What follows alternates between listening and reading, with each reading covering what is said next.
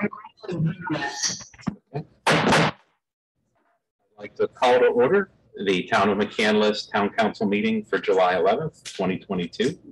We'll start the Pledge of Allegiance by Councilmember Schweiger. Please stand for the Pledge of Allegiance.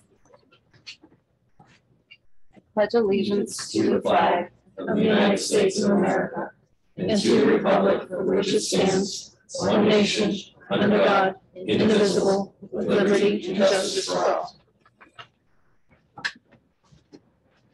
Thank you, Councilmember Schweiger. We start all meetings with the same, I'll read the same thing. We're here to work together to better our town. We all have equal voices. We may disagree, which we do at times, but we will do so with civility and respect, because in the end, we are all neighbors. First, a few announcements. The one is a little bit sad. The town has learned of the passing of Greg Wakauskas. He was a former town council member, and he was a current member of the Planning Commission. He died on June 30th. He served the town in numerous ways. Town council from 2016 to 2020, and was the council vice president from 2018 to 2020. And he was the Planning Commission from September 2020 onward. Greg always, thing I remember most about Greg is whenever he would give a comment to us, it wouldn't be like a 3-sentence email. It would be like 8 paragraphs, single space, 6-point about the most minute detail, which it's refreshing to see somebody put that much effort of their personal time into local government. So that's one thing I'd always remember about Greg. So if we could all just bow our heads for a few moments of silence and remember him, Greg, that would be.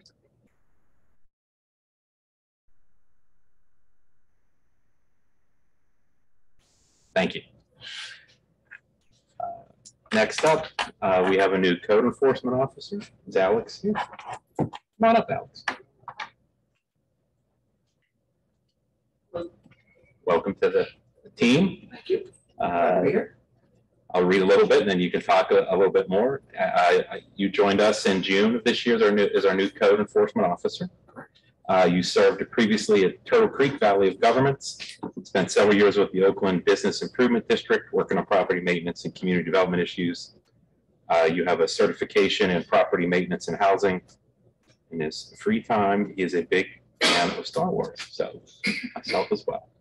Welcome to the team, Alex. Do you want to give us a little bit about you, your family, where you grew up and raised? So I'm a Pittsburgh native, but currently live in the city. Yeah.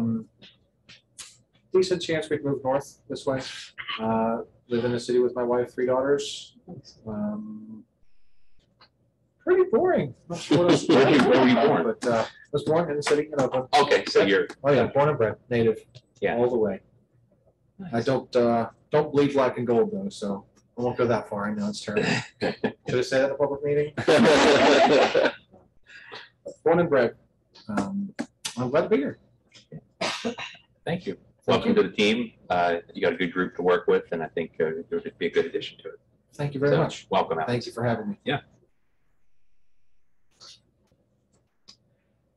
Next up, I wanted to announce that we've had 2 previous exec sessions regarding personnel matters. No action was taken. Those were on June 22nd, 2022, and today, July 11th, 2022. So that's some housekeeping stuff there. Next up, the town received a fire prevention grant award from FM Global, and we have a plaque here, which I can give to Jeff in a second. The town, we received a $2,745 fire protection grant from FM Global, one of the world's largest commercial property insurers. The award will be used to assist with fire investigations to help our fire marshal more effectively examine and determine the cause of a fire. We'll use this specifically to purchase a laptop with necessary accessories and LED lighting for on-scene investigations. Because fire continues to be the leading cause of property damage worldwide, FM Global for over the past 40 years has contributed millions to fire protection grants for fire service organizations around the globe. So I believe, Jeff, you did all the heavy lifting for this too, right? You did the application, the grant and all that. So, okay. Time for the little snapshot. Who's taking a picture? Can you do it? Yeah. And you'll be down just a second. Where do you look? Okay, we'll do it so. Yeah, absolutely.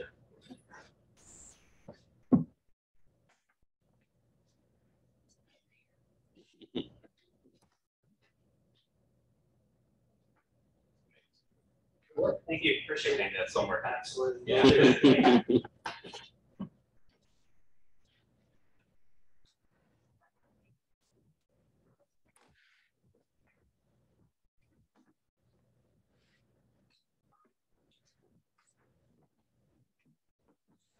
Okay, next up,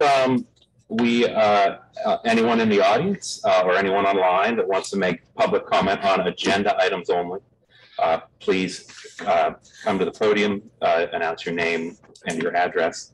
And then if we have anybody online that's done this before, put your name in the chat box and Sandra will call on you once we're done here. So is there anyone here tonight that wants to provide public comment on any agenda items?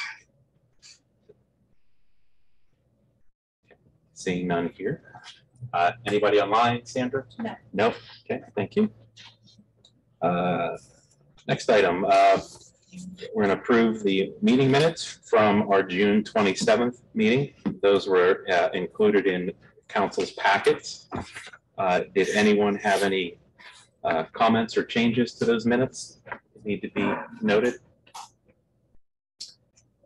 No. Mr. Singer? I'll make a motion to approve the meeting of town council minutes of June 27th, 2022.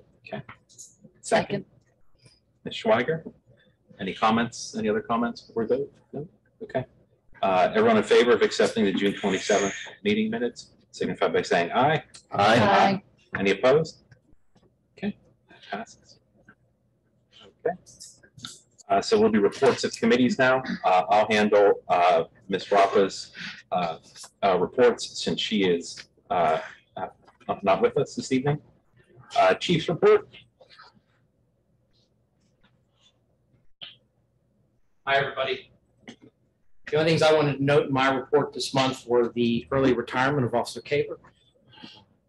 Leads my report, and a minor correction there would be he actually did 18 years in the town, 10 years with the City of Pittsburgh Police before that, and then was a U.S. Marine prior to his city time. He purchased his Marine Corps time and it enabled him to retire early from the town. So that's a minor correction in my report for you folks. And training as usual. And this coming Friday, 4 p.m. is the deadline to apply to be a McCandless police officer. Anyone out in the community watching that, keep that in mind, please. They can get an application here or online at the town site. And also National Night Out's coming in August 2nd. We're planning that. Remind everybody, hopefully we'll be well attended and we can get some volunteers and such like we did last year. Ms. Quinlan, hopefully we can count on your people. And that's all I have. Anyone have any questions? Chief Bob? No. Okay. Thank you, Chief. Thank you, everyone. Fire Marshal?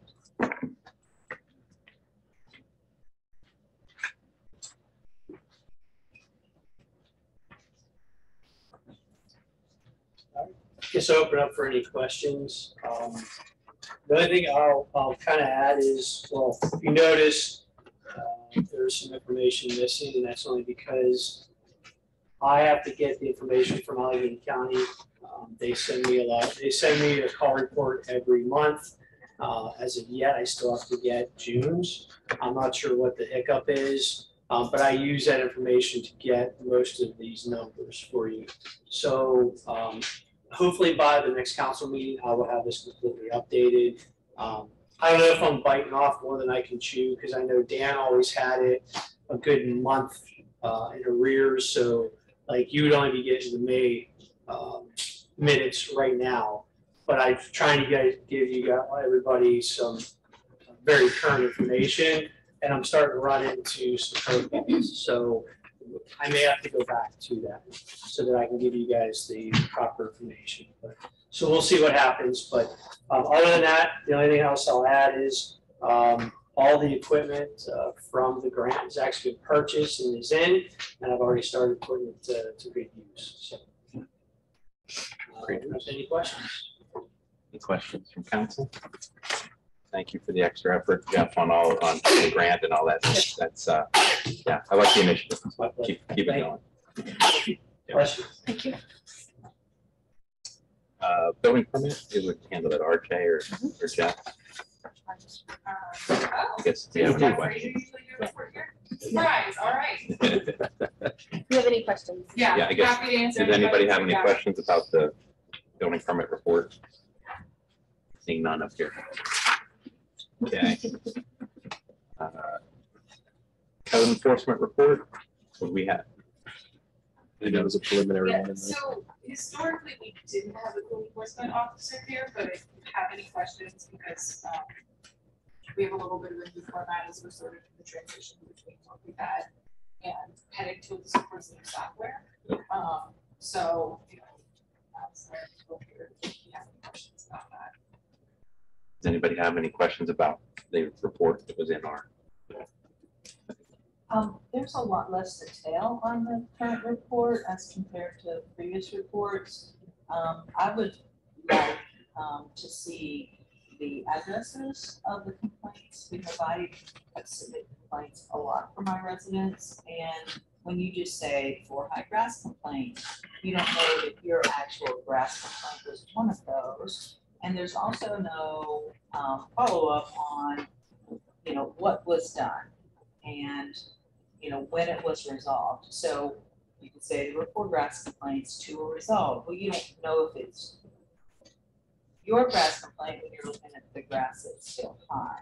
So I would like a much more detailed way for council members to be able to follow these code enforcements and, you know, for citizens also to be able to follow to see if they're, because I have people call me and say, I've complained about this, and it goes in a black hole, nothing's ever done about it.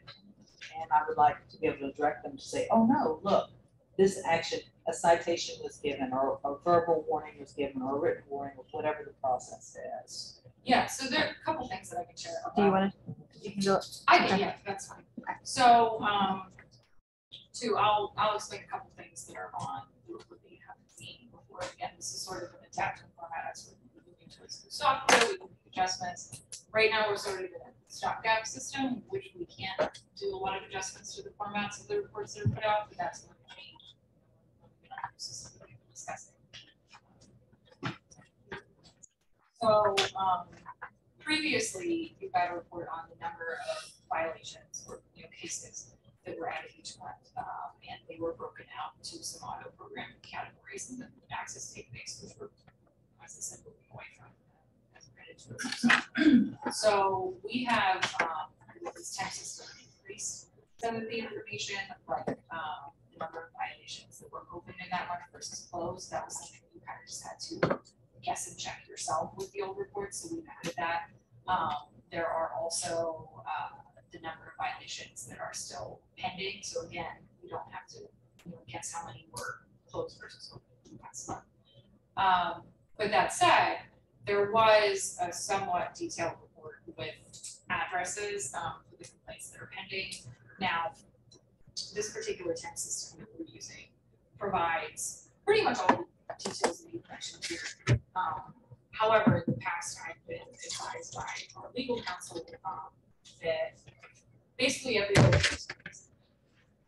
And so, you know, and I don't know if that's something that you would want to speak to tonight. I know I'm kind of putting on spots and words, but again, you know, that's something that we can put in internal packets, but as we're putting it out to the public, it's generally not advised to lay out the piece.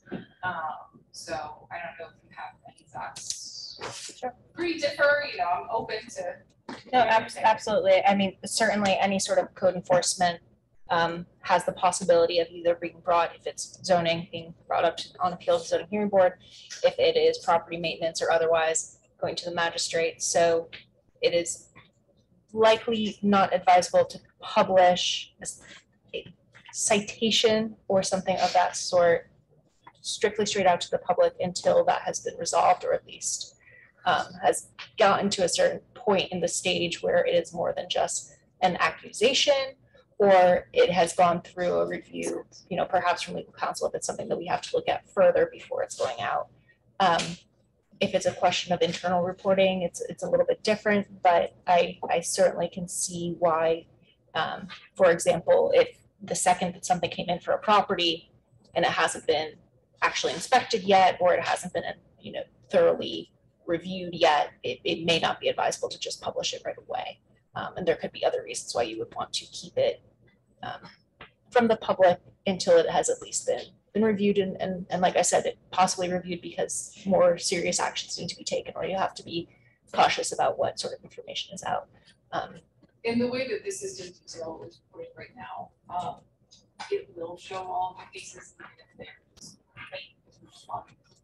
if there's whether there is or is not a violation. That's where you'll see on the section of this, sort of new temp report, where it says those with the violations found, that's basically counted.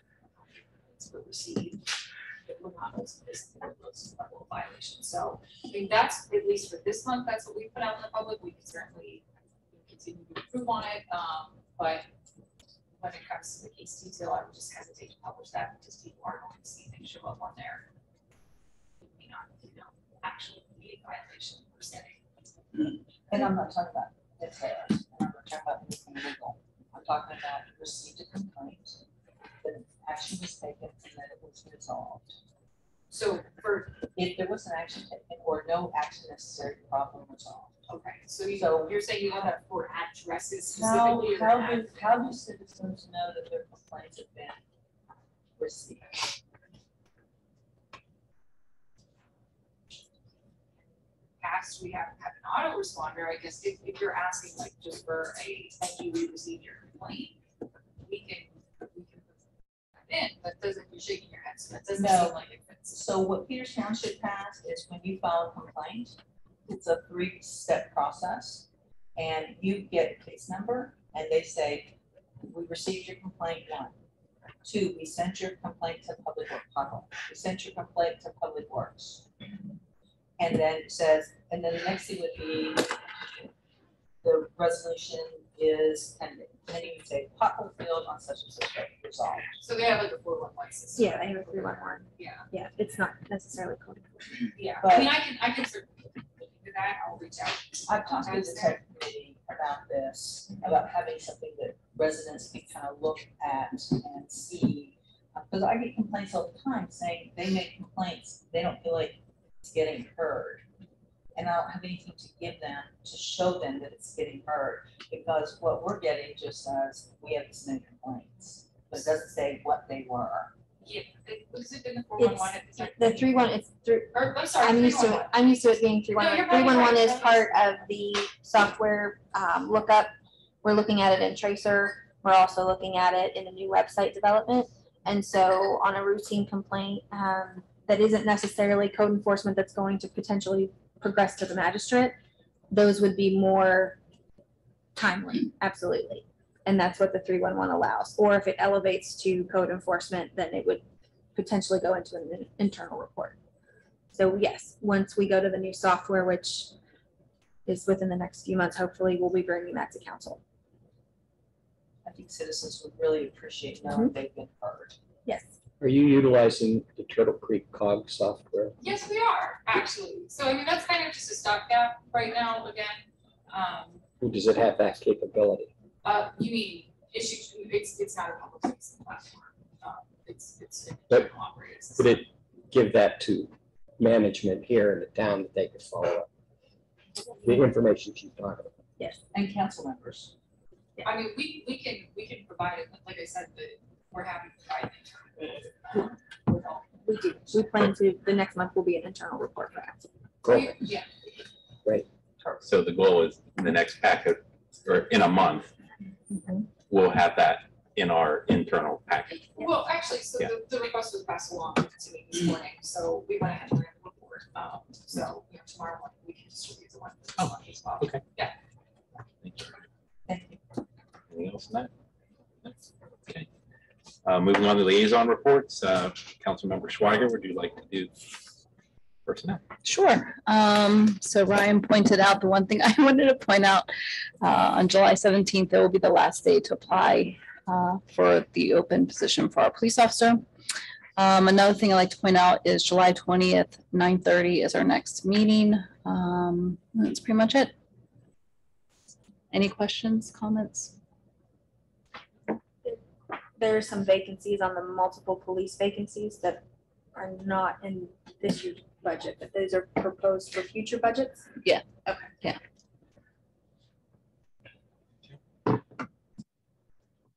Thank you. Report from the Volunteer Firefighter Steering Committee, Mr. Singer. Sure, this is meets every quarter. The attached minutes were sent out to council. If you have any questions, please feel free to ask. Seeing none. Now for the public, is there any comments on the public safety part that we discussed, either in here in council chambers or online? No one online? Okay, very good. Moving on to facilities management, Mr. Singer, would you like to take us through this? Sure. First item here is staff report for public works activity. Jeff, would you like to summarize?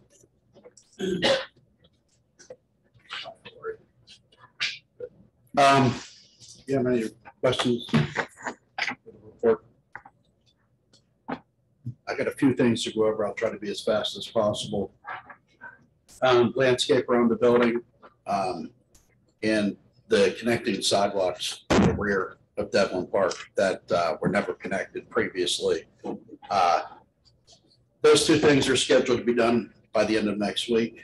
So for a national night out, folks don't have to walk through the mud, and the building, the cosmetics of the building should be improved greatly.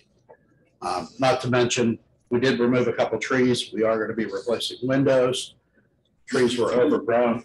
They weren't properly pruned over the years. So I don't like to remove trees, but in that case, we had no choice.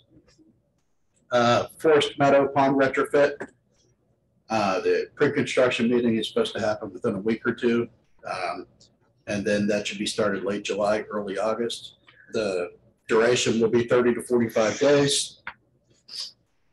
The grubs and Route 19 sidewalk, spoke with the engineers. They're doing revisions. That's supposed to be put up for bid within the next few weeks, hopefully in the next 2 weeks. That work could possibly start early fall. Windows and HVAC, I'm still waiting the engineered drawings for the windows. I'm expected to get this, I'm hoping to get the spec together and get it out for bid in August. The HVAC project, meeting with them again next week. Wall Park,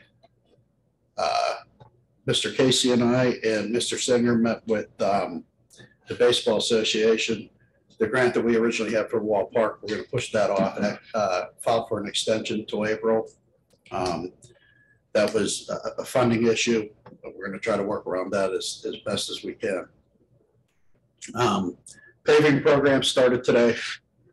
It is posted online, and I believe it's also posted on our McCandless and me app. That'll be updated. I don't want to say daily, but that'll be updated several times a week. As the project moves forward, we'll give folks the. That's a demerit, Mr. Casey. They are notified via letter to every resident. So Devlin Courts, that also started today. They're actually moving right along. Let me back up. The paving project, we're thinking the end of August, we'll finish up with paving. Devlin Courts, that's going to be probably a 90-day project. That started today. Things are underway. I look for them to probably be putting asphalt down in 3 weeks. Bless you. Bless you. And then the last thing is the Arley grant. We applied for a grant for the traffic signal replacement. We applied for two grants. One was for the complete replacement of the laser traffic signal, and then 26 total upgrades. We have 31 traffic signals, 5 of them being totally replaced. 26 will be total upgrades, meaning processors, lights, everything. The only thing we'll reuse are the poles and the actual feed wire from power. Everything else will be replaced. Processors, lights, any kind of switching, and they all will have battery backup. And we also applied for, if we get it or not, would be any kind of camera systems too. There's another grant coming up, I believe, the end of November. We're going to apply for a few grants for the remaining signals that need replaced. So even if we get something, every year we'll apply. I would hope within 5 to 8 years, all the signals are replaced or upgraded. And that is all I have. Thank you. Any questions? I did have one, and it's also finance too. So I'm in the construction industry, and as we all know, prices are going up. Correct. So we have a certain amount of capital projects that we've budgeted for. Like, do we need to relook at those and rank them and say, well, if this bid comes in X dollars more on this one, then we have to postpone this? For what kind of projects? When, just take the windows and the HVAC. Oh, yes. So we have a set budget. If we're over, but that's just one little part of our overall capital budget. So, Yes, absolutely. It's funny here, Trish and I just talked about this. We're running into a 20 to 30% increase over just what was an idea a year ago. So, yeah, we're prioritizing, and if we have to, we're pushing it off. Yeah. But I think we would like to see, we would like input on that, since it's part of a bigger budget. Similar to what we did with Devlin 2 weeks ago, we'll do that with a couple of the other projects. Specifically, we'll talk a little bit more about Grubbs tonight when we do the PO for the bridge. Moving into next meeting, we will have the budget amendment discussion on, we will propose what Jeff and I feel like is probably going to go over budget that we need to prioritize. There'll be a conversation from the stormwater meeting that'll probably affect that budget as well. Those items will all be brought forth as part of that budget amendment discussion. Some of that was necessity because of some of the ARPA money, but there's also with fuel costs, there's a need to adjust the budget now versus in November. Okay, so a month from now or next week? Next meeting. Next meeting. Is everyone comfortable with that? I think we can't do it piecemeal. Like, oh, this one's 25 grand over budget. Let's go for it. I think it has to be looked as a whole. Okay. Thank you. Okay, thank you. Next up, liaison reports, the Environmental Advisory Committee, Mr. Casey.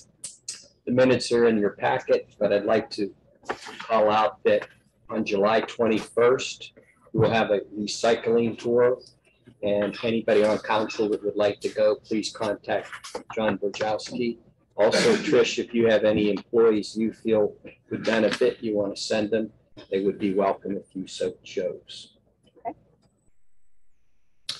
Continuing on, Tech Committee, I believe, Mr. Casey, you filled in for that last one as well, Yes. correct? I have nothing to report other than what's in the packet. Are there any questions for Mr. Casey on either the environmental or the Tech Committee reports? Bearing no questions, we'll move on to the Stormwater Ad Hoc Committee. We have had no meetings since the prior. There is a meeting scheduled for this Wednesday, and an agenda was sent to the meeting participants. I'll have a report in a month after that meeting. That would conclude the liaison reports. At this time, is there any public comment on facilities management? Anyone in the crowd? Anyone online? No. I'll yield back to the president. Thank you, Mr. Singer. We'll now do the Services Committee reports. Ms. Clunin, would you run us through those? Thank you. Okay, we will start with the McCandless Township Sanitary Authority. Mr. Casey, do you have anything to share?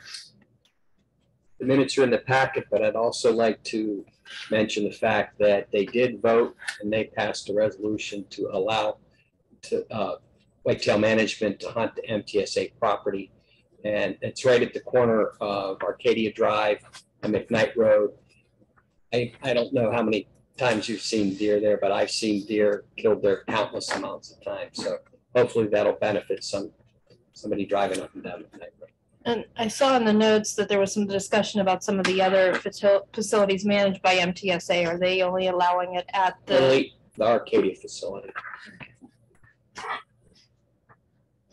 If nothing further, we'll move on to the McCandless Franklin Park Ambulance Authority. Ms. Zachary?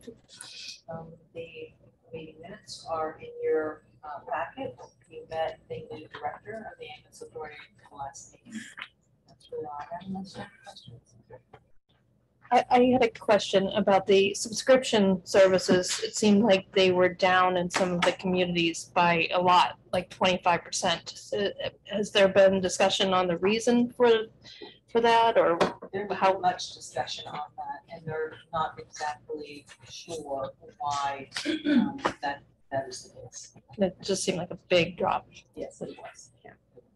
I have a quick question. We hired a consultant to look at the operations with the turnover Yes. in leadership. Is that continuing or is it on hold or? No, it is continuing because they're on a timeline Okay. too. So we haven't paused that at all. So management is changing, but the process is what's really kind of being looked at.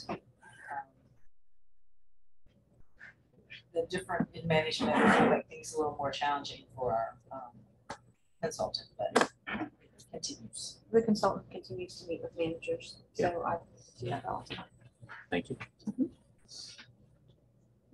No further questions on the ambulance authority. We will move on to the Northland Public Library Authority. Mr. Singer? I was actually not able to attend the last meeting. I believe Trish might have attended. She might be able to speak to it more, but the minutes are in your packet, but.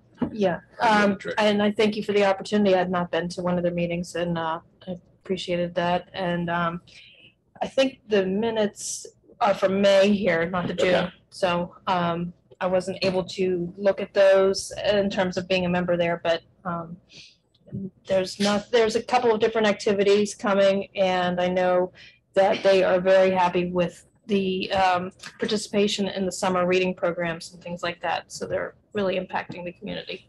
You want to share that? There's nothing further on the library authority.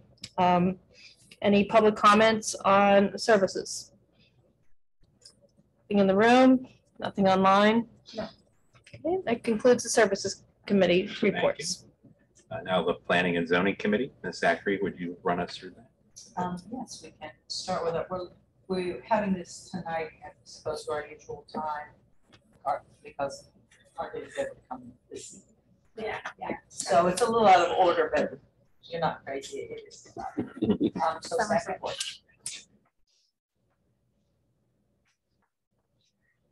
All right, so the planning commission agenda this month was pretty light. As far as plan reviews go, we just kind of have a simple subdivision, the waiver plan, which is gonna be on the agenda later. Everything is pretty much in order, aside from they have a couple utility service letters to get in. Again, that's pretty common at this stage, to have that approval be contingent on getting those, and we just hang on to recording, the recording plan. We don't get it signed until we have confirmation from the different utility providers that, yes, they're gonna service the new lot. So that, again, you've probably seen it in your packets, but it's just one lot coming off of an existing lot on Fox Road that the resident is subdividing from just that one. Among that, we had a couple other administrative items, of course, recognizing the passing of Mr. McCoskis, unfortunately. And also there was a discussion and eventual motion on adopting a public comment policy. It kind of had been a little informal historically. So the commission decided to basically formalize the same rules that council uses for their public comment. So going forward, everyone will see, some sort of procedural note on the agenda, letting everyone know that there is going to be a 5-minute time limit on public comments for that. Also, I'm just going to, before I hit the zoning saldo modernization section, mention, of course, this wasn't part of the planning commission meeting, but we did have our new code enforcement officer join us as part of our department last month, and that's been really exciting. He's been doing a wonderful job. So hopeful that we're going to continue to get things done and bring you the information as we discussed previously in the meeting. So lastly, on the zoning and saldo modernization side, because we were pretty close to my last report, I don't have anything really major to provide. Just a couple different things going on with taking the data that we heard at the open house event, everything that was also on the map and Canvas, activity online. I think we had about, I want to say 160, 170 pins in all that's probably included in my June report. But yeah, so the consultants are finalizing, reviewing all that data. They just got me a post this morning that I haven't had a chance to take a look at yet, but we're gonna be adding some of the, wrap up information to the McCandless page as a new blog post. So within the next couple of days, you'll probably see something else going up there. Just did want to note that for the online map activity, we were only going to run it through the end of May, but because we added that, mini town crier, and that hit mailboxes, I think I want to say maybe the first second week of June, we ended up extending that activity through the whole entire month of June as well. So in total, that was online for about 2.5 months. Yeah, other than that, we put a couple photos, just a couple little roundup materials from the open house. You can watch almost the entire live presentation that the consultants gave, because John Bajarski was available to live stream it to our Facebook. So there's a link to replay that. You can see the slides. If you missed it, don't worry. You can still send us an email or anything, and you can see everything online.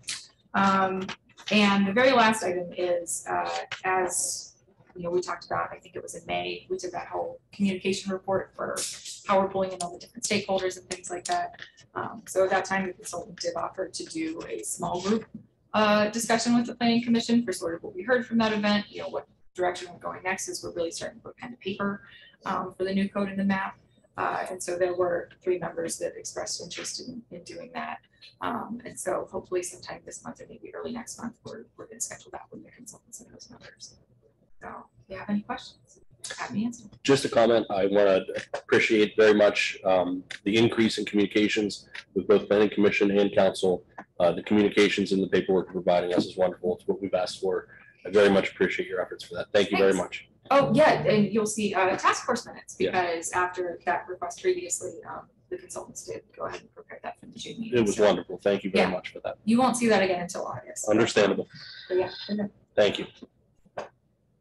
In the Michael Brown report that was part of this said that there was low involvement from the residents in the comprehensive plan. Do we know how many people were involved in the comprehensive plan compared to how many the involvement that we've had so far in this plan? This is a really deep filing cabinet in the back of my brain that I've got to pull out, because I was not here. This is just from reading stuff that was in the box. I want to say that maybe we had somewhere around 300 surveys when they were mailed out to everybody, but I'd have to double check. It's been a long time since I looked. For the comprehensive plan? Yes, for the comprehensive plan. I do not have numbers for attendance of events or anything like that. I believe that comment in the minutes was generated from a comment that someone made at that meeting, because the consultants would not have attendance or participation data to review to make that assertion on their own. So I can certainly go back and pull some of those numbers, but I want to say it was about 300 people for the survey, maybe 250, somewhere around there. If it was a lot higher, then that's actually a pretty good number, at least for the survey that people responded to. The implications of that, I would like the consultant to reconsider, because we've had public events, we had surveys, and we also had public events. So it'd be. Right, yeah, again, I think that was just a Yeah. comment that a member of the group made. They would not make that assertion on their own. They don't have that data. I'd like them to reconsider that, or it looks kind of bad, I think, on the town that there was low involvement in the comprehensive plan, because it wasn't. So if we amended that to say feedback at the meeting was that, or do you want it removed, or how can we satisfy? It's an opinion. I don't think there's a place in that. Was there anyone in that meeting that was part of the comprehensive plan? Well, I mean, that's kind of hard besides me? for me to say, to be honest. I also was not here, so. Okay. I would just appreciate it.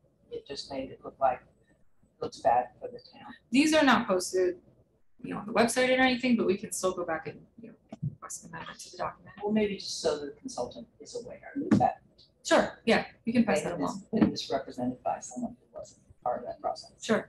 Thank you. How many people have been involved? I wanted to get to how many people have been involved this time. I was hoping it was more. Okay, We're so doing better. we That's what I had- was actually going for. I see. Okay. Well, I mean, again, not being here, I don't know what the turnout was at the events, but honestly, the public engagement process that we're following is pretty similar in terms of the volume of events. And I mean, we didn't have a Canvas in the platform, but still, there were some online things we did as well. I want to say about 60 people probably turned out to the open house event, which they consider to be a very good turnout. And again, we've had somewhere a little under, I want to say 1,500 views, interactions basically with the Canvas and Me page, as well as probably close to 200 people, or at least 200 events where people have engaged with the different activities we've had available so far. I have a question. As you know, only town residents are allowed to come up and address council. Mhm. How do you qualify the people dropping pins that they are town residents? So I know this is a question that's come up throughout the process, and I mean, we have sort of a couple different things to weigh, in that some have expressed that they really want things to be totally anonymous, so people feel comfortable just sharing whatever their feelings are. We do have the option in the McCandless and Me platform to block participation to registered users only. When we were crafting that whole sign up process, back in it was 2020, there was a discussion at the time of how much personal information can we request without, making people feel like this is sort of just a data grab, or we're just trying to figure out who you are, because people do send in anonymous comments and complaints and things like that in other venues.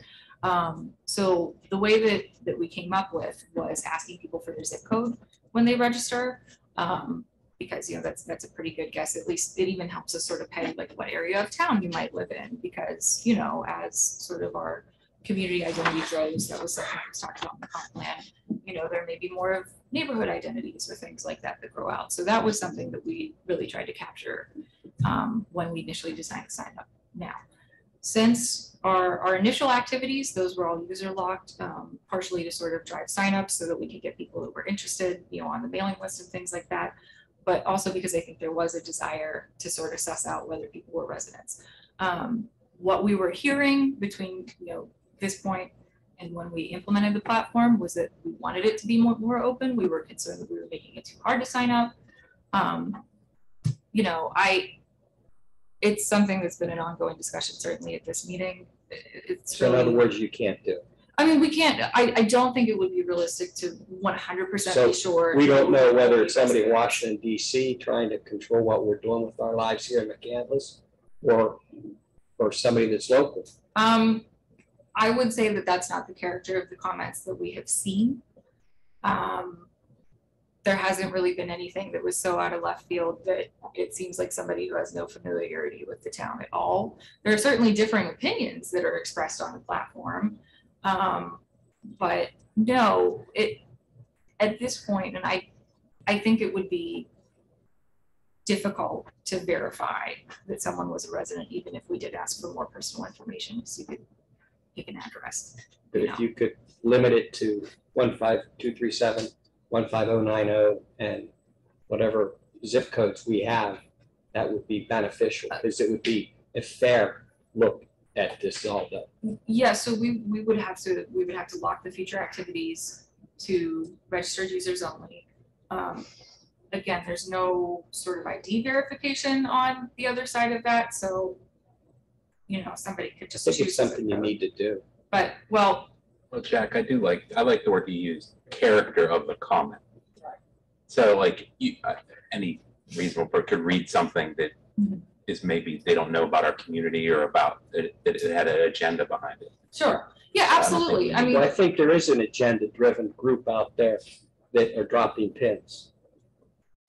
We can have a discussion about that afterwards if you prefer, but I have a concern. bottom line, when it comes to this project or anything else that we make a policy decision from these engagement activities that we use. At the end of the day, council votes, and at the end of the day, the consultants have to stand by their work. And public engagement, public feedback is very important to sort of take the temperature of the people that are really interested in this project. McCandless public feedback. But it's not the only driving force. And so if there's something that appears to not fit the character of somebody who's familiar with the area, who lives here, or it's just not a good recommendation from a policy or a planning standpoint. That doesn't mean that just because somebody said it online, that it's going to end up in the plan. So that's something that I try to keep in mind as we've gotten feedback. But, you know, again, we're always open to hear thoughts and concerns from you all. We talked about that, and it was super hard to control for. And when we did our comprehensive plan before, we documented those by IP address. And somebody who's smart figured out how to change their IP address, and how they found this out. Some secret computer guy, smart guy, figured this out, the girl, that they found out that one person had voted, because you know, the one vote, one person had voted 27 times. And the way they figured it out is they did exactly the same time every night, had exactly the same hours. So 100% control is not even, I don't even know how you would. And I can say we're definitely not seeing that, because there was one resident that got locked out of her account, but she'd signed up for, you know, another activity before. And it's very aggressive about, like, you have to put an email address in, and you cannot use that email address for 2 different names, even if you're not a registered user. Because I tried to go in and drop a bid for her. Of course, I have a registered account because I admin the platform. And so it wouldn't even let me do it as a guest, you know, because it could identify me. So at the very least, you know, you can make up a fake name, but you have to put a name in, and it does associate itself with some sort of identifying information. That it's very unlikely, unless somebody's creating a bunch of fake emails just to do that, that we could even have something like that happen. It doesn't guarantee you're a resident, but it does at least do some quality control on the end of it.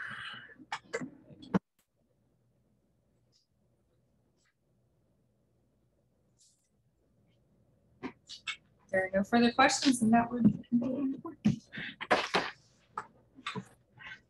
Liaison reports, planning commission, RG, I think this summed up everything, and we'll talk about the legal plan coming up. Zoning hearing board. The minutes were not yet available for this meeting. They will be available the next week or so. So if there's questions, happy to answer them, or we can look forward to those minutes coming. But there will be a zoning hearing board meeting this month. Oh, and I forgot to say, as of now, there will not be a planning commission meeting. That's correct. We didn't receive any submissions, so we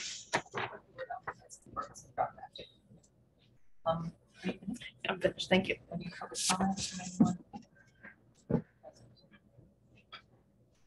Anyone online? Thank you, and that concludes planning. Thank you. We'll move to old business. So our community knows, we want to give everybody an update on our town manager search. Dr. Rapa leads that, but since she's out, I will give everybody an update. We received a good number of applications. Our HR and our committee vetted them. We had an initial round of interviews. Those were then whittled down to a second round of interviews. And there were 2 candidates this evening that council met with. We are hoping to make a final selection in the next week. And if we can come to an agreement with the potential new town manager, we would vote on it at our next meeting in 2 weeks. So does anybody from council want to add anything that I might have missed? Nope. Okay. Very good. We'll move on to new business. The first is for a pedestrian bridge. Is it on budget, or can you give us the brief rundown? So this is part of the Grubbs Road Sidewalk Connection Project. This project was divided into 2 phases.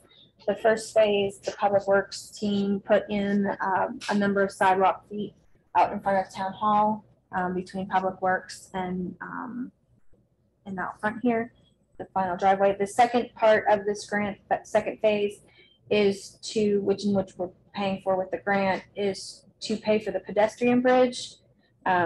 Tonight's item is the purchase order for the physical bridge. It covers the bridge and the delivery.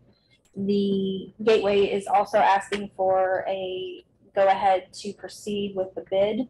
The bid will include the contractor placing the bridge. Jeff can give you the terminology probably better than I can. But then whatever is remaining will also go towards the remaining sidewalk to Ingomar. Gateway is recommending that we do some alt ads for some of that. We want to make sure we get it ADA compliant, et cetera, to be in compliant with the grant. So they have some alternatives for us, and they could potentially put that out next month. Did I miss anything? Okay. So is this worded correctly? Because I heard things about, oh, but then you will use part of it for a, This is, Bid. no, this No. 67,000 is just the purchase order. It exceeds my purchase authority as the interim town manager of $40,000. So it had to come to council in order for the purchase order to be approved. okay, so For the purchase of the we're only bridge. approving the purchase order to purchase that. Correct. We have not put the bid out for the contractor for installation. The bid, the PO is, of course, like anything else right now, taking a while to come in. So they are projecting that the bridge, if we put the purchase order in this week, would be available in November of 22. This is roughly what we had budgeted. Yes. Okay, very good. Does anybody have any more So questions? this means that all the DEP stuff we're done with. They finally got the permit for the pedestrian crossing, and so that's why we're moving forward with the bid, or I'm sorry, with the PO. Because that was the holdup for so Yes, long, ma'am. was to get that. Yes. I'd also like to super double dog thank Contact, because we locked into this price last year. What, no, they made this price for us last year, and then we couldn't get this done because DEP, COVID, whatever, and we couldn't move forward, prices are going up. And so we asked them to lock in this price, and they locked in this price for us. So we could have easily been paying a lot more for this. So a special thanks for them, because they did not have to do that, and they did that for us. Okay, what do you wanted me? Yes, this piece they have locked in. It's the additional construction that we are, like everything else, concerned potentially will come in over budget, but we are prepared for that. Any other questions before we ponder a motion? Okay. Would anybody like to make a motion? I would. Ms. Ackery? Motion to approve the purchase order of 480, quote, QUO 477071-W1X7B7 in the amount of $67,000 for the Grove Road sidewalk pedestrian bridge with Contact Engineered Solutions. Have a second. Second. Ms. Clooney? Any discussion before we vote? Okay. Everyone in favor of the purchase order motion signify by saying aye. Aye. Any opposed? Motion carries. Okay, I think we have someone here from Waste Management. Yes, William Thornton is here. We received a request from Waste Management to suspend the 6 a.m. starts in days that exceeded 87 degrees, that were projected to exceed 87 degrees Fahrenheit. He's here for questions. Come up, William, if, I don't know if anybody has any questions. Thank you for coming. I know you start the day very early. Does anybody from council have any questions of William about this? I'm sure you do this in other communities. On average, how many days a summer does this constitute? Justin, so I think the request was put in about mid-June Mhm. with you guys. Since that time, we actually have not enacted it in any other communities that we service as of yet. As we get into August, we do usually see some temperatures get into the high 80s into the 90s. We picked 87 degrees because the heat index, or the feels like at that temperatures, you're into the mid 90s. Plus, it's a little bit of a labor intensive job. The guys are out there for 10 to 12 hours a day. We've already experienced 3 heat related illnesses. I'm not specifically here McCandless, but out of an operation. So the guys are very cognizant of the time restrictions, and they do play fair with that. But they did ask, it was put out in front of my workforce, they did ask that we approach communities and make the simple request. 1 hour is a big deal to them, so that's why I'm here this evening. how much pickup is manual and how much is by the truck where they, I don't want to oversimplify, hit the button and it. Here in McCandless specifically? Yeah. You are all technically in automation of some sort. So your operators are all inside the cab. They are, usually with the doors open. Yeah. And still retrieving anything that's left on the side. Okay, so they get out into the weather. In excess, If if there is an. I see it. So this can't be something new, right? I mean, this is something, temperatures are over 87 degrees. Why wasn't this negotiated in your contract? Can't speak to why it was not negotiated within the contract of fuels or any previous. I've recently taken over this site. I came from a hauling operation in West Virginia where this was common practice. So in preparation of this summer, I did ask the question of the management team, what's, as far as summer goes, what protocols do we have? And they said, we got into kind of the contractual agreements previously. I was aware that there is a contractual start time within the contract, and that's why I'm, again, in front of you this morning and not just enacting it on our own.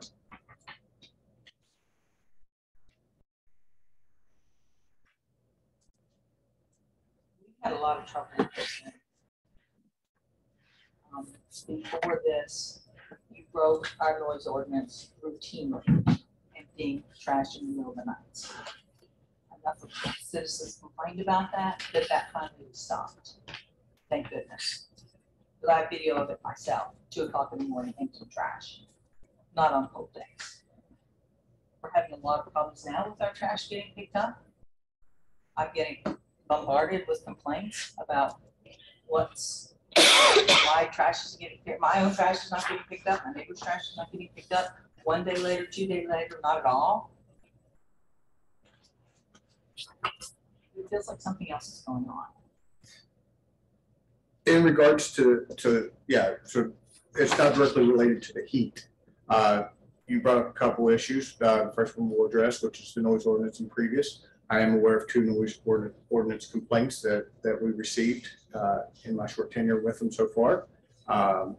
The violations were issued and we did pay them. And we also spoke with and dealt with our employee internally regarding those violations. In regards to recent attrition of employees, we have lost a few employees. The last couple of years, I think, have been very difficult on the utility companies, on public works, and first responders who never really had the opportunity to take a break when COVID came out. And you know, they were on the street from day one till today. So there's a lot of stress that's involved in that. We've dealt with attrition through that. We've dealt through, I don't think anyone here is blind to what's been called the Great Recession or the Great Resignation that's going on currently. CDL truck driving is not an industry right now that is well staffed, not just with waste management, but all around. We've added incentives and reviewed pays and everything else.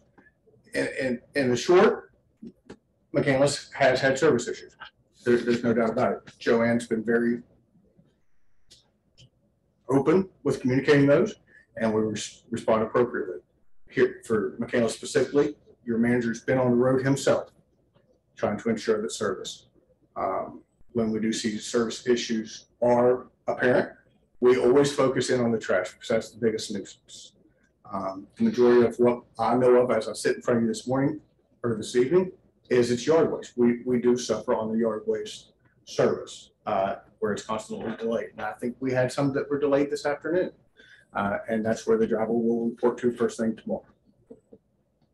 I cannot, safety comes first at the end of the day. If I lose an employee, I'm not going to throw keys and a 73,000 pound vehicle at somebody I don't know. It's a 7-week course.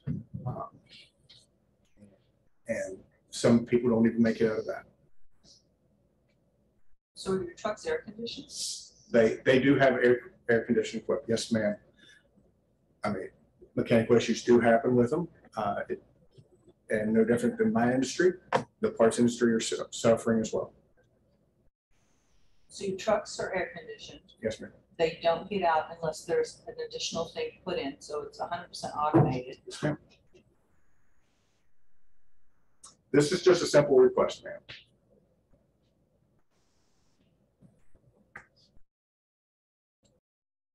Ms. Zachary, any more questions?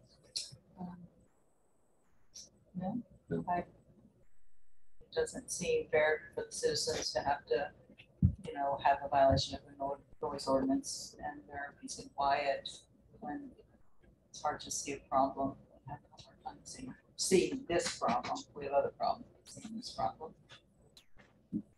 Anybody else on council have? How do you determine whether it's gonna be 87? You watch Channel 4 News, National, you know, So in working with municipalities, we've allowed them to define or determine that.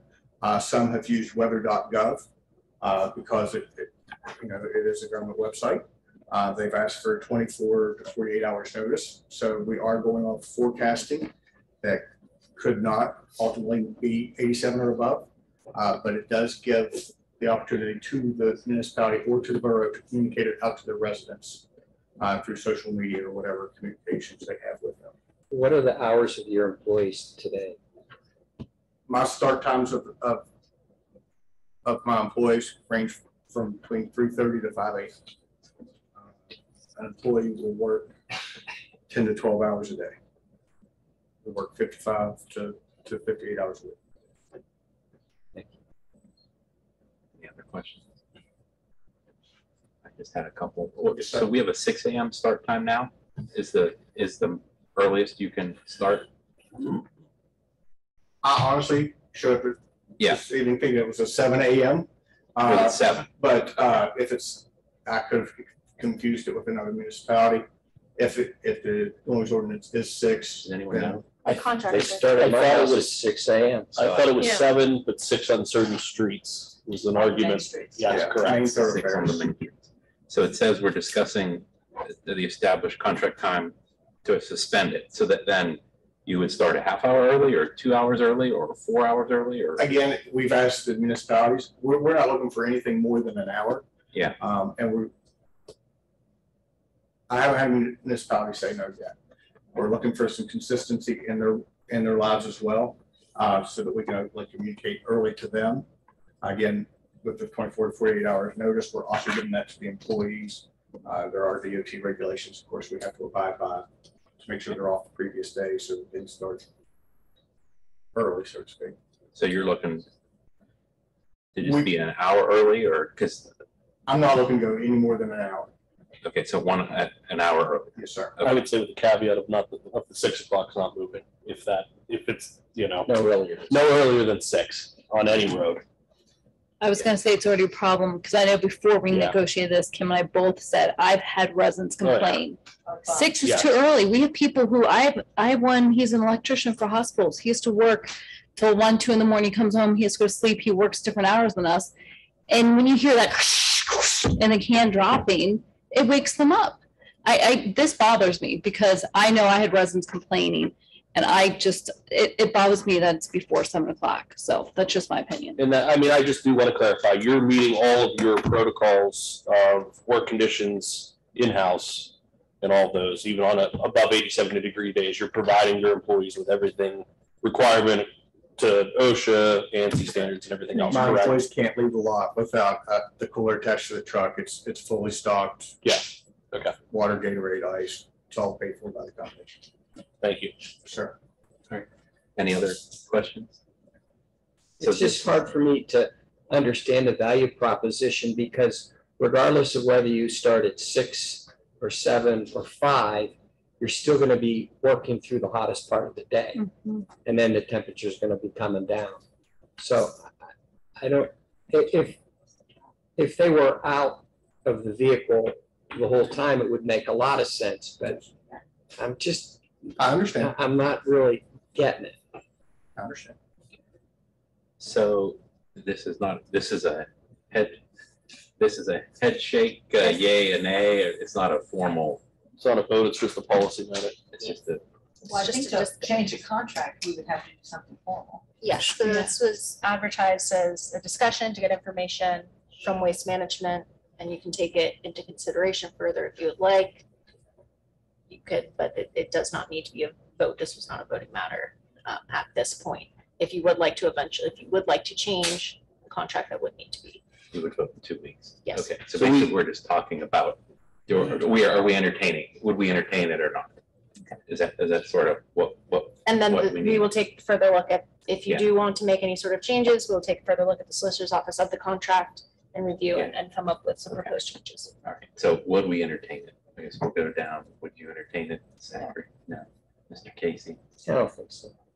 Interesting. I work in the construction industry. I mean, it happens where you start earlier and later during hot days.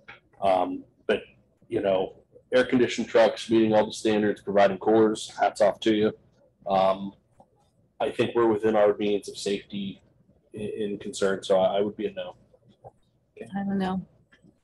I'm a no as well, and also because of when we were discussing the contract before, it was not a unanimous decision to take it to 6, and some of us, I voted for the 6, and I'm not willing to go earlier than that.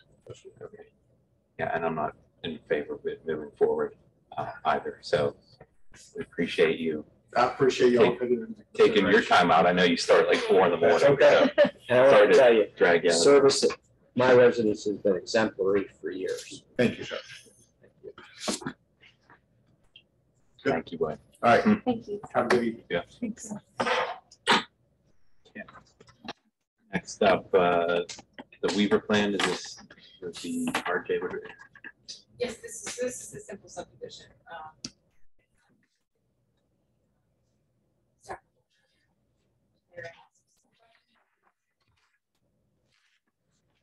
No.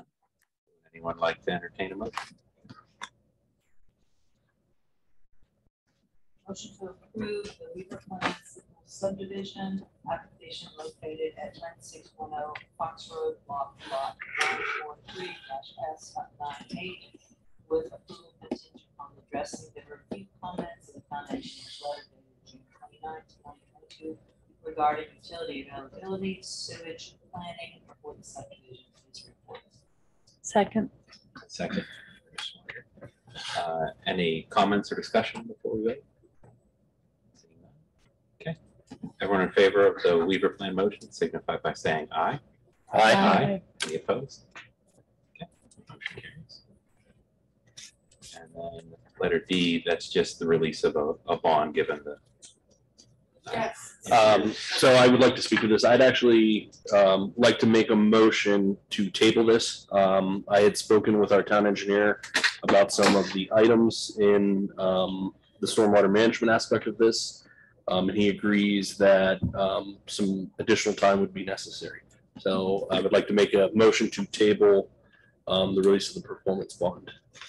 And what is that? Does there need a second and a vote, or is that just enough of the motion to table it till next meeting? I would go for a second and a vote to table. I'll second Second it. Yeah. Okay, second by Ms. Swiger. Okay, so then we'll take a vote. I guess we'll have any is there any comments on it before we need to discuss anything? I don't see any. Okay, so we're voting on to table the performance bond at the Barrel Hunter parking lot until next meeting. Pending additional information. Pending from the additional engineer. information. Correct. What she said. So, everyone in favor of tabling signify by saying aye. Aye. Any opposed? Okay. Parking signage, Rolls House Road. Who's gonna? Ask Jeff to come up.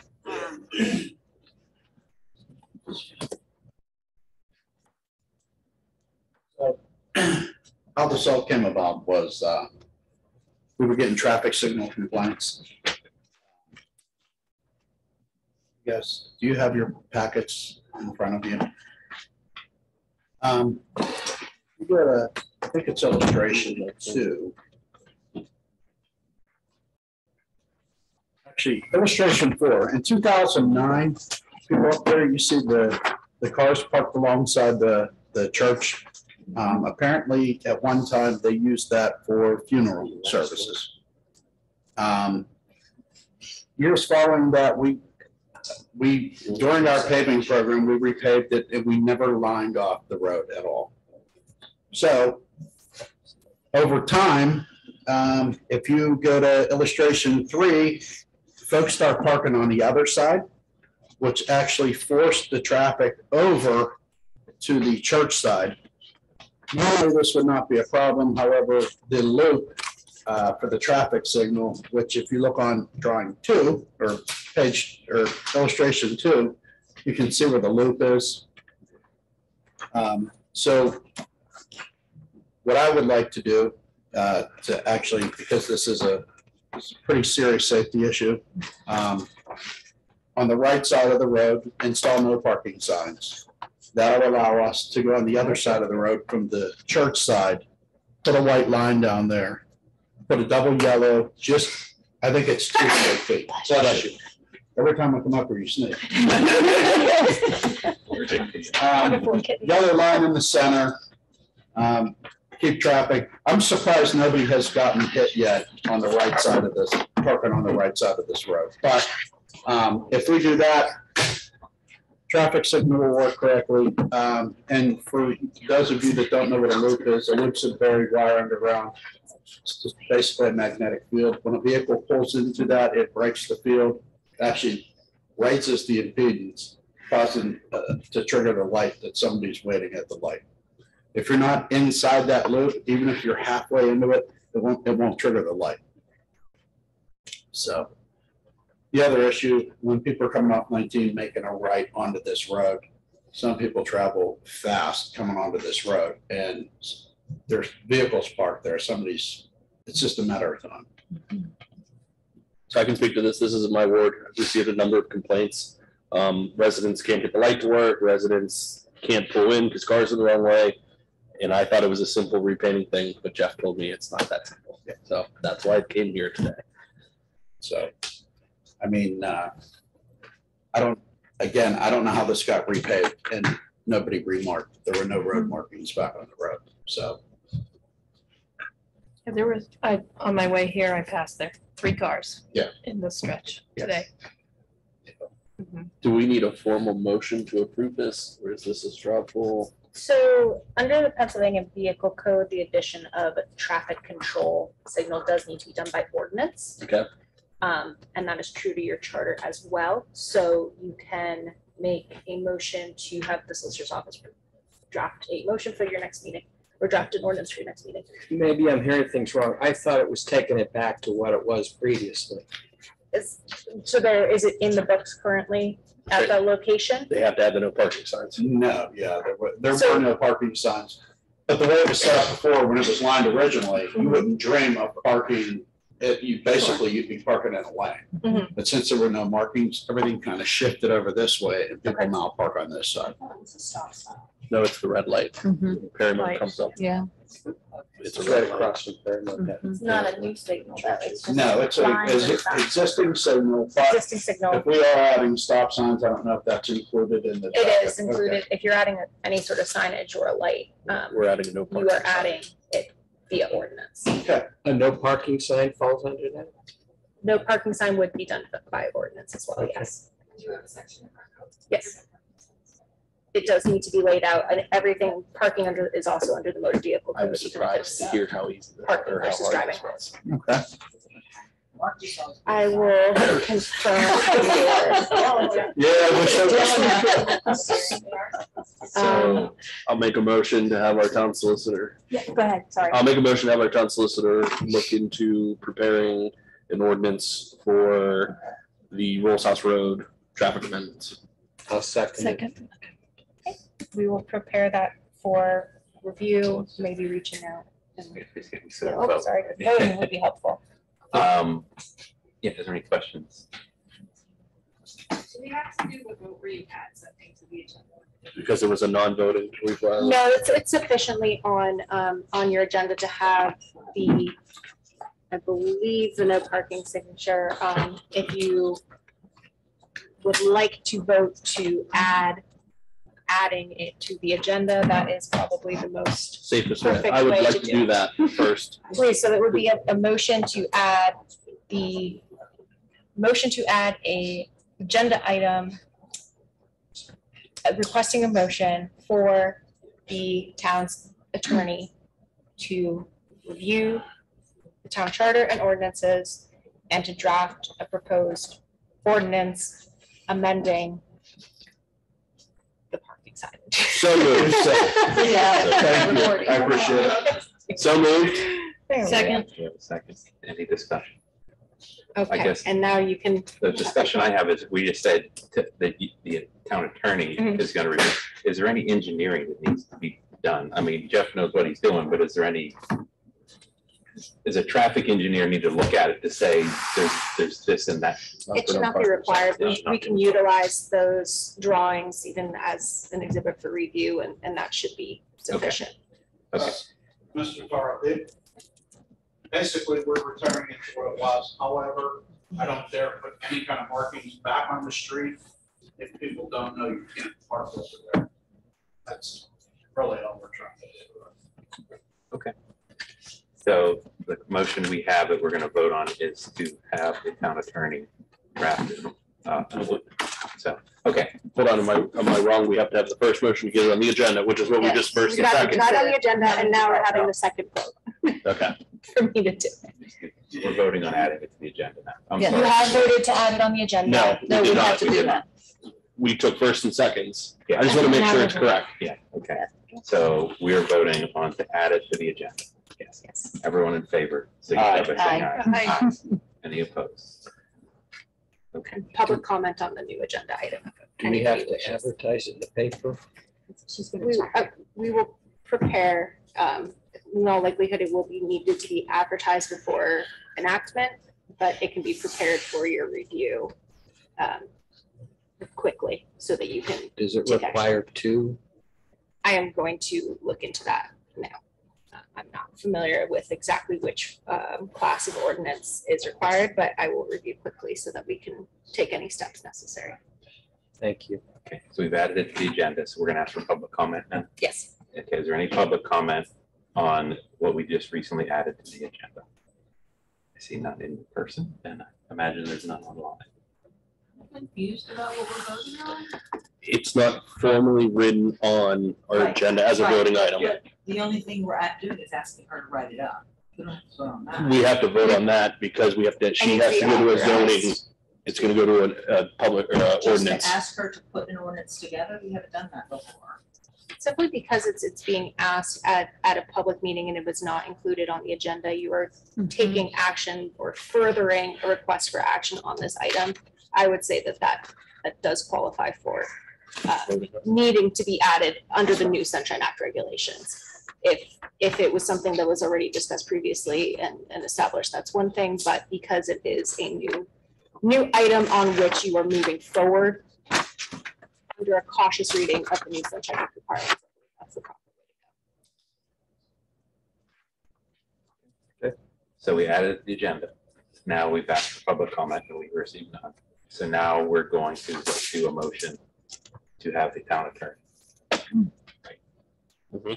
Review and prepare an ordinance as required under the charter and the Pennsylvania Motor Vehicle Code to establish no parking signs and reestablish the traffic control device that was at the location So moved. discussed. Second. Second. Okay, everyone in favor? Aye. Any opposed? Okay, we thoroughly confused everybody. Yes. So, okay, last but not least, the general public comments. Is there anybody here tonight that would like to make them? Please come up to the mic and state your name and address and clear your chat. Hi, yes, my name is James Winsheimer. I live at 120 Ridge Avenue in Inglemoor. I spoke at the May meeting, towards the end of May, and the other meeting right after I got back from vacation on the issue of the noise ordinance for off-road and trail bike riding in the township. I did notice during the waste management, that a couple of the council people addressed, it's a little different, but the noise issue. Well, I'm dealing with that now. In my backyard, I had Officer Ray I know him from North Allegheny. He's the resource officer. He was there tonight, so I had to leave. I don't know what was resolved, but the bike has been going on for 2 nights in a row. I'm sitting in my backyard, my wife and I, we can't have quiet conversation. The exhaust fumes are bad. I did present to council in the May meeting a copy, which is really a great ordinance over in Hampton Township to have our council look at. I don't know if you guys tabled it, discussed it. I'm asking that something be done because this is starting, we talk about civility and respect. Well, I'm not getting any respect from my neighbor. It's a teenage son. I'm fighting City Hall. The guy has, I'm not making this an issue of rich, poor, but a lot of money. I can't fight it otherwise, but it's the point I'm dealing with this. The exhaust fumes, if I would have my windows open, they're coming into my house, okay? Or if I'm sitting in my backyard. The noise, you don't like noise. How would you, each of you would not like to be sitting in your home or your yard. You know what a dirt bike sounds like when it's revving up and there's 2? I'm dealing with this. And I'm the only guy, I know, complaining, okay? Because it affects the way the old houses are on my street. It's affecting me, and it's affecting my health. It's affecting my blood pressure. My wife and I, it's just nuts. I'm just kindly, respectfully asking that this, I've talked to Mike about this. I'm sure you still have the copy of Hampton's. It's well worded. Ours even says, here's ours about or unusual or unnecessary noise. I want to know what's necessary about a trail bike being 30, 40 feet from somebody's back door racing in the woods, okay? On July 2nd, I called the police that day too. That was a couple weeks ago. It started at 12:30 that day. It went on to about 7:45, off and on all day. Now, it's not grass cutting. It's not a leaf blower. It's not a chainsaw, which, you know, you have to do things around your house. This is unnecessary. I mean, and it's right behind in a residential neighborhood. McCandless does not, I don't know, I've been in touch with the code enforcement. I don't know, we got a new person now, but that person, nothing was done. I've been in touch with police. There's never been any citations. Nothing was done. So I don't know what other recourse other than to table the strongly worded one that Hampton has about disrupting the repose of a citizen or the tranquility of their home, health reasons, whatever, that you would look at the Hampton's ordinance and word ours much more stronger. But it does say in ours about which emit unusual or unnecessary noise so as to cause discomfort and inconvenience. Well, I'm the guy and my wife, we're having the discomfort and the inconvenience and nothing's being done about it to nearby residents of the town and or visitors to the town. So I'm just asking kindly and respectfully, and I did hear you, like I said, with the waste management, even though it's early in the morning. I get up early too. I work for North Allegheny Transportation. I'm up at 3 o'clock during the school year. I'm up at 4 now during the summer, but last night it started, I think after 8 o'clock, 8:30, and they had a light on in the woods back there. And I was going to bed. I could hear it through my window, even though we have the air conditioner on. Okay, I can hear it in my window. Couldn't sit out there because sometimes the breeze is coming just right from Bellcrest Road up that way. The fumes come over. When I was sick with COVID last year in the fall, I had my windows open. The bikes were worn. I couldn't even rest. And I saved the text. I texted my neighbor, hey, the fumes are coming in my house, but nothing's been done. So I'm just kindly asking if you could please table that. Look at it. I'd like to know something's being done here, and I don't know what other recourse to take here. So I'm going to keep coming to council, but something needs to be done. And like I said, I heard about the waste man, the noise. Nobody wants to hear stuff, especially unnecessary or being treated rudely, and this isn't right. So I'm kindly asking if you would do something. Thank you. Thank you. Much appreciate your time. With all respect. Yeah. Anyone else?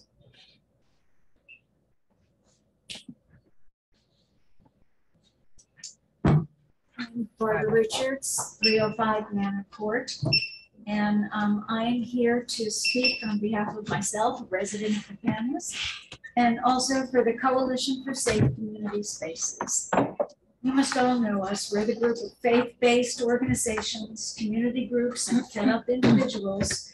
We also have allies in gun violence prevention all over Pittsburgh.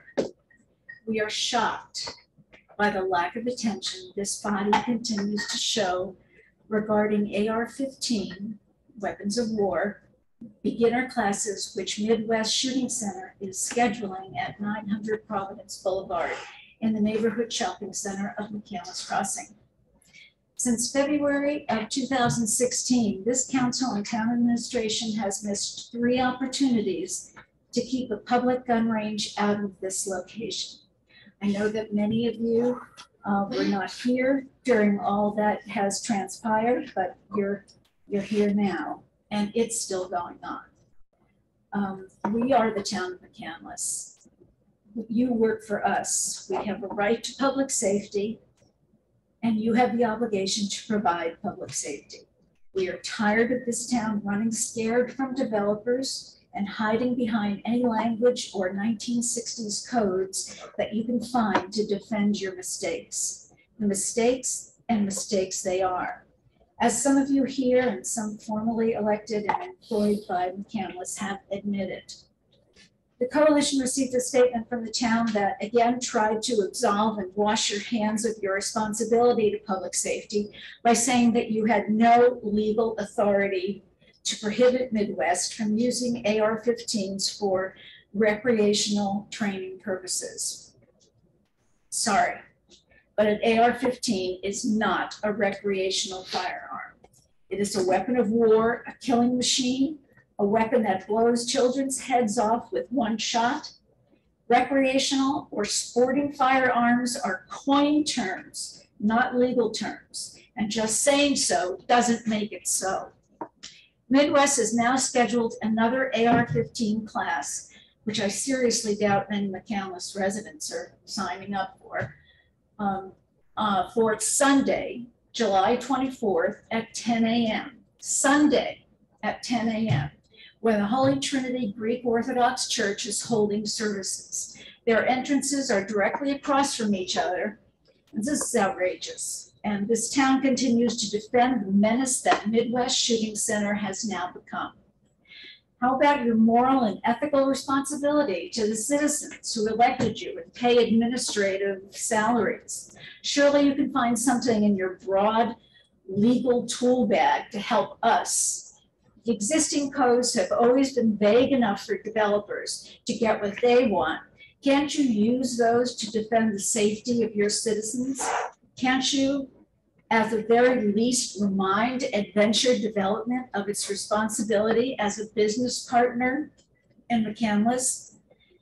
As we told Adventure, this is not going away as long as the Midwest Shooting Center continues its menacing behavior and puts our community at great risk. McCandless is not immune to serious gun violence and mass shootings. I ask you to wake up. Thank you. Thank you for your comments. Is there anyone else?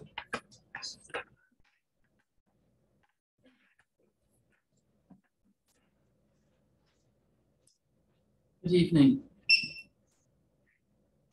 I'm Sister Mary Troutman. I'm a Sister of Divine Providence, 9000 Babcock Boulevard. And I too would like to address the matter of AR-15 training. But first, let's just review the mission statement of the town of McCandless as on the website. The town of McCandless governs based upon solid core values of integrity, straightforwardness, pragmatism, and an attitude of public service and selflessness. We offer programs of service that emanate from these principles, delivered in optimal fashion. I also like to quote Cardinal Blaise Cupich, who is the Archbishop of Chicago, of which Highland Park is a suburb. After the massacre there, he said, "The right to bear arms does not eclipse the right to life, or the right of all Americans to go about their lives free of the fear that they might be shredded by bullets at any moment. Gun violence is a life issue." Today, many people profess to be pro-life, but in a shopping center, site of movie theaters, restaurants, a church, and with an elementary school right across the street, Providence Heights Alpha School, pre-K through 8. You have built a shopping center, a shooting center though you called it a recreation facility or an office building, concealing from the citizens the intended function. How does that comport with integrity, straightforwardness, pragmatism, and an attitude of public service and selflessness? The late Greg Wakauskas, while he was a member of this council, acknowledged, quote, "We did it wrong," unquote. Kim Zachary, you were present when he made that statement. Later, in an email that he sent to many people, Greg referred to the shooting center as a travesty. We should not repeat that travesty. You've caused a church to lock its doors during Sunday services in an effort to keep worshipers safe. Now that shooting center is planning on teaching patrons how to use weapons of war, AR-15s. What is the point of that? AR-15s are not designed for hunting. What's the point? And this comes after Buffalo, Uvalde, Tulsa. In Uvalde, children were decapitated by AR-15s. We were promised numerous times that the zoning would be changed so that never again could a shooting range be built in a populated area. And we seem to be nowhere on that. That's been years. A municipality a little north of us developed a shooting range with the collaboration of the municipal government, the architect, and the citizens. This was straightforward and not underhanded. Now we will have carriers of AR-15s, weapons of war, walking around McCandless Crossing. Has anyone from McCandless talked to the people at Midwest and tried to get them to do the right thing? And one of their neighbors is Dick's, a company that was so moved by the massacre in Parkland that they got rid of AR-15s. Seems to me that conversation with Midwest would be right in line with core values of integrity, straightforwardness, pragmatism, and an attitude of public service and selflessness. Thank you for your attention. Thank you, sister. Any other those with us tonight? Any want to make public comment? Seeing none. Anyone online? No. Okay. Very good. So then, do I have a motion to adjourn? There an announcement in the executive? Oh, I'm sorry. Yes. So yes, we are going to adjourn this meeting and go into executive session now to discuss personnel matters. Is that good enough? Okay, very good. Thank you, everybody.